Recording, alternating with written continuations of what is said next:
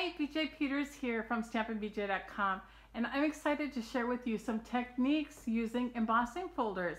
We have a brand new embossing folder out for Sale-a-Bration. It's called Country Home, and it is phenomenal, and I thought I'd take the opportunity to share techniques that you can use with that embossing folder as well as others.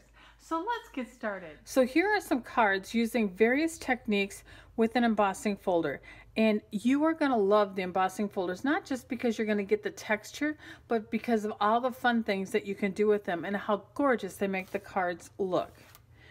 For these cards, I am actually using the Country Floral Dynamic Textured Embossing Folder, and that is part of the second release Sale-a-Bration products in the Stampin' Up! Catalog. So you can get this embossing folder for free with your $50 order during Sale-a-Bration.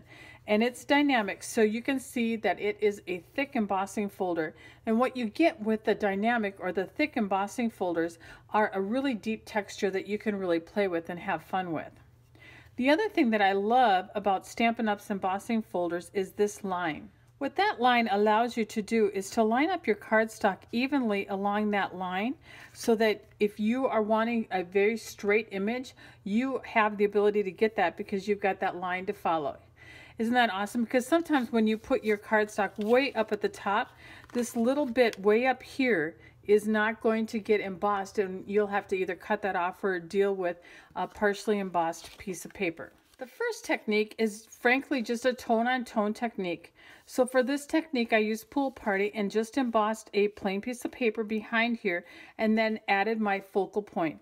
So easy peasy. And actually this stamp set is called Painted Seasons, which is part of that second release Sale-a-Bration items as well. So a very easy card. The second technique that I want to share with you is using a stamp pad in your embossing folder. You can use any color paper, including white, to get this effect. And what you're going to do is you're going to take your embossing folder and you're going to find the side that's flat, meaning that the flowers here are basically divots and this part is flat in here. And you're going to go ahead and take your ink pad and you're going to ink up the inside of your embossing folder. Then I'm going to go ahead and place my cardstock right inside there and press this down. I don't want to move that cardstock. Now I'm going to run it through my Big Shot. And here is what you get. So this is the back side, and now here is the front side. So the pieces that kind of pushed down inside didn't get any ink on them, and so thus I've created kind of the tone-on-tone look. And isn't that just gorgeous? So this is Petal Pink and Smoky Slate. Just an easy, fun, quick, gorgeous look. You're going to want to just take this over to your sink and wash it off and dry it really well. I took the inspiration for the next two cards right from the brochure. I looked at this example right here next to the embossing folder, and I loved the look. So I used my Stampin' Blends to color in the flowers, and I was actually really surprised at how easy it was to do. The Stampin' Blends give me that great deep, nice color.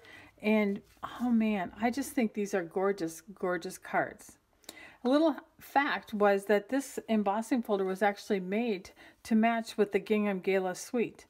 And if you look at this card, what I've done is I've taken my Crumb Cake Stampin' Blend and the little dots in here, I've highlighted them.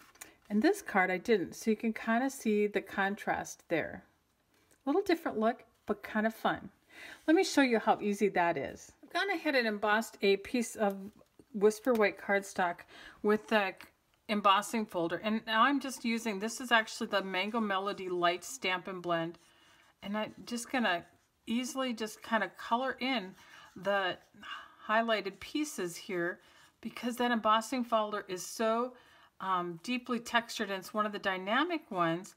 I can easily see the bigger areas and color them in. So you can see how this is coming together. I've used the light Balmy Blue, the light Granny Apple Green, and the light Mango Melody. And I'm going to try the light Daffodil Delight on the roses. Kind of just keeping with the blue and the yellow theme here.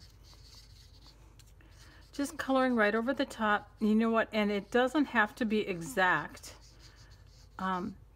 I see that, you know, sometimes the color bleeds just a little bit off to the edge, and frankly, it doesn't bother me, and I don't really notice that in the finished product. So here is a close-up of that finished product.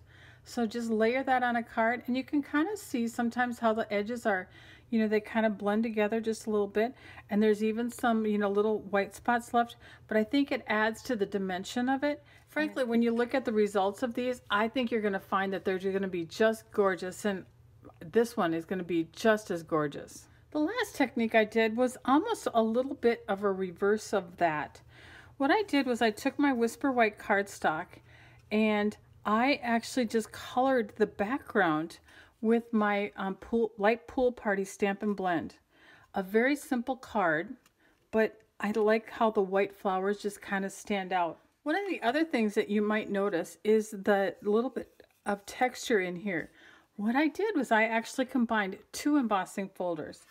So I used the subtle embossing folder, which is just these lines, and I ran my cardstock through that first before running it through with the Country Floral one. And the reason I tried that technique was I know that sometimes when you break the fibers in the paper just a little bit, that you kind of tend to get more of a dimension. So I just thought I'd see how that worked with the two folders together, and I love the texture in that. I hope you can see that. Well, thank you for stopping by today and checking out some of the different techniques that I have done with my embossing folders. As always, remember that you can get your free celebration items through my online store at stampandbj.com, and I hope that you'll check out both of this celebration brochure as well as the other one. And again, I appreciate you stopping by. I hope that you'll visit my online store at stampandbj.com. And as always, remember to create and feel great.